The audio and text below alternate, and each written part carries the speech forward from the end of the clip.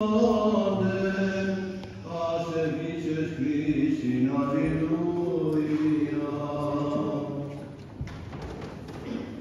commemoration for this Sunday is taken from the parable of our Lord concerning his second coming and the last judgment of all. In chapter 25 of St. Matthew's Gospel, which we heard today, Christ speaks about what will happen at this specific point when he will come in his glory and all the holy angels with him. Many times in the Gospel, Jesus indirectly refers to himself as the King when he talks about the kingdom of heaven, but here he very directly states that the Son of Man shall come in glory with his angels and sit on his kingly throne to judge all nations. At his coming, he will sit on the throne of his glory, and then all the nations will be gathered before him. He will separate them as a shepherd divideth his sheep from the goats. The sheep will be placed on his right hand and the goats on his left. To the sheep he will say, "Come, ye blessed of my Father, inherit the kingdom prepared for you from the foundation of the world." This kingdom is offered to the sheep because of their compassion and their service towards those in need. Jesus says, "For I was an hungered and he gave me meat, I was thirsty and he gave me drink, I was a stranger and he took me in, naked and he clothed me, I was sick and he visited me, I was in prison and he came unto me." The sheep who are the righteous chosen for the kingdom will ask how this could be. They will ask Jesus, when was he hungry or thirsty or stranger, naked or in prison? And he will answer them by saying, "Inasmuch as he have done it unto one of the least of these my brethren, he did it unto me." Christ the King will then turn to the goats on his left and say, "Depart from me, ye cursed, into everlasting fire, prepared for the devil and his angels."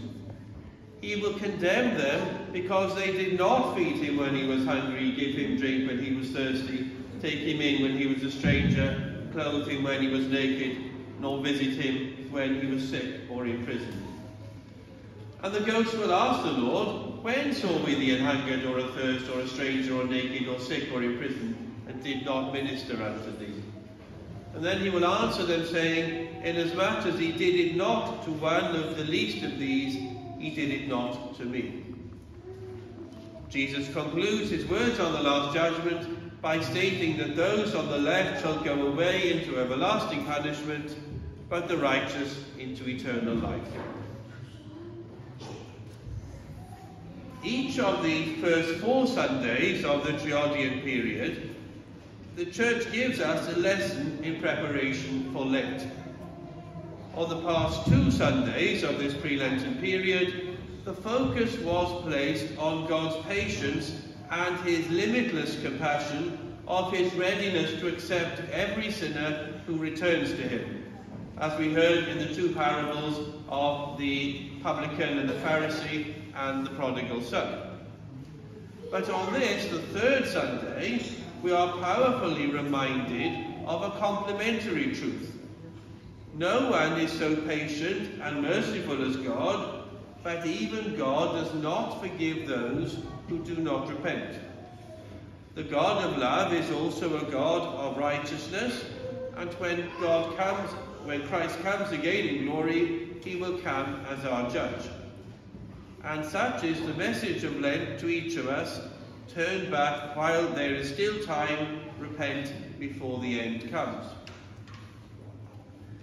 This Sunday sets before us what we call the eschatological dimension of Lent. Eschatology obviously is a Greek word, and it's a word theologians use to refer to what will happen at the end of time. Christ's second coming, the resurrection of the dead, and the last judgment. And the coming great fast of Lent is preparation for the last judgment. In the Litany of Supplication, we say in every liturgy, we pray for a Christian ending to our life, painless, blameless and unashamed, and a good defence before the dread judgment seat of Christ. So, how do we prepare for a good defence when we are summoned before the divine tribunal?